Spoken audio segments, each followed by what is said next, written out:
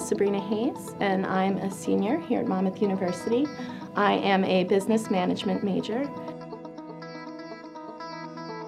I went into my management major assuming that I was going to learn how to get things done through people, but I quickly learned that you have to learn how to work with people first, and that doesn't happen until you're in a true hands-on course, which is what I experienced through my entrepreneurship class as well as my strategic management class.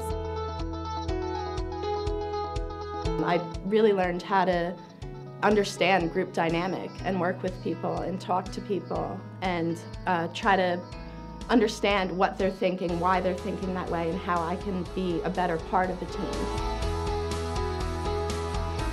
I am a small business owner because of my projects here at Monmouth through my entrepreneurship class. And even running through that and working through that, I have to depend on others. I can't solely just get things done the way I want them done, and that's what the business world is all about. We're called Paw-triots. We are an all-natural dog treat company, and our proceeds go to American veterans who are in need of service dogs. As a group, your class decides on an idea. We basically, old-fashioned, throw some ideas up on a board, pick one and run with it.